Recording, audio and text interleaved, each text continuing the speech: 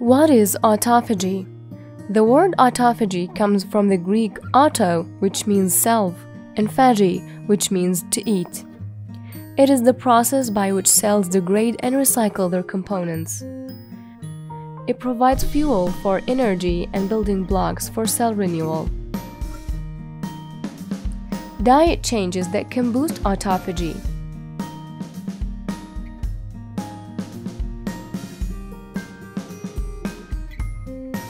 Intermittent fasting and ketogenic diets are known to trigger autophagy.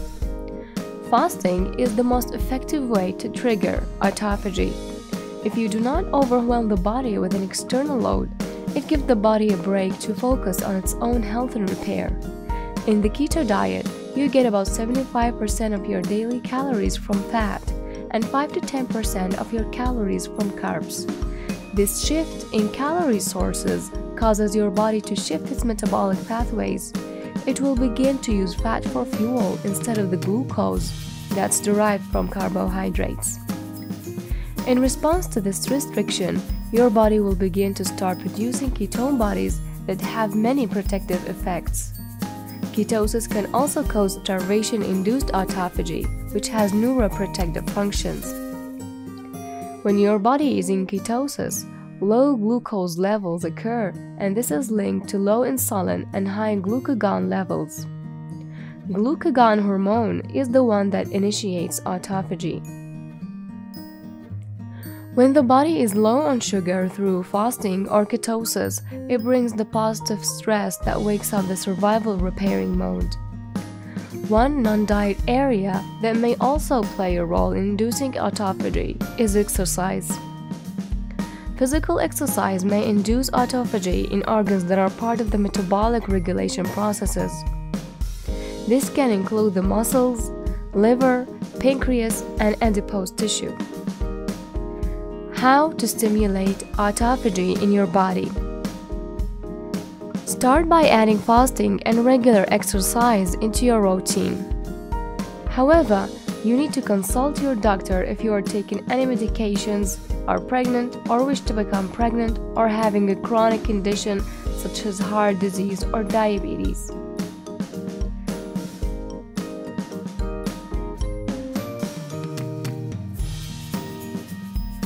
The same process also happens at a subcellular level. Instead of killing off the entire cell, only some parts are replaced. This is the process of autophagy, where small parts of cells are destroyed and new ones are rebuilt to replace it. Old cell membranes, organelles, and other cellular debris can be removed. This is done by sending it to the lysosome, which is a specialized organelle containing enzymes that degrade proteins.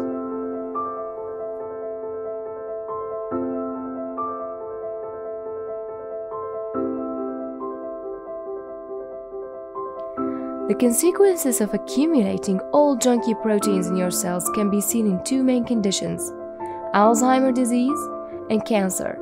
In cancer, oxidative stress accumulates in cells, causing errors in cellular machinery and in DNA replication. This eventually leads to errors in vital gene responsible for the regulation of the cell cycle. What activates autophagy? Nutrient deprivation is the key activator of autophagy.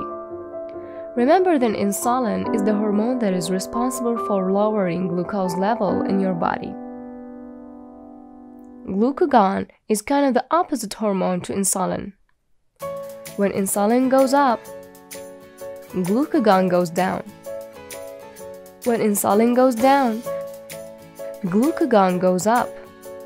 As we eat, insulin goes up and glucagon goes down. However, when we fast, insulin goes down and glucagon goes up. This increase in glucagon stimulates the process of autophagy. Not only does fasting stimulate autophagy, but it actually does two good things. First, it clears out all the old junky proteins and cellular parts. At the same time, fasting also stimulates growth hormone, which tells the body to start producing new proteins. We are really giving our bodies the complete chance for renewal.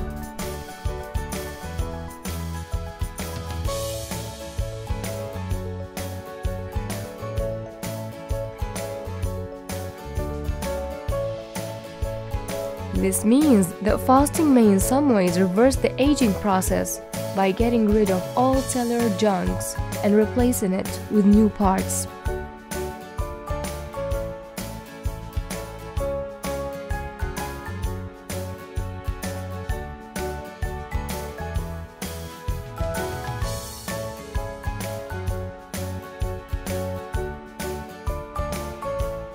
What turns off autophagy? Eating. Glucose, insulin, or decreased glucagon all turn off the self-cleaning process. And it doesn't take much, even a small amount of sugar could stop autophagy.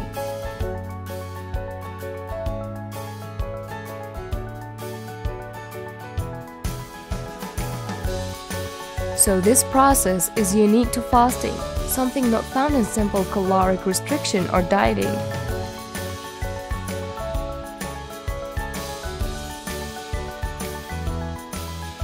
There is a balance here.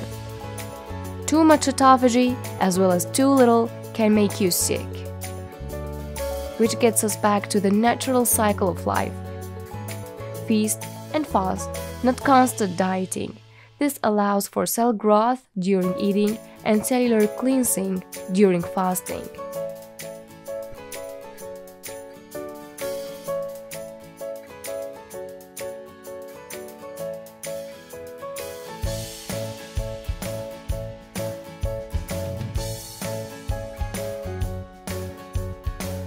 Thanks for watching. If you like this video, don't forget to hit the like button and share it with your family and friends. If you want to see more videos, don't forget to hit the subscribe button and ring the bell.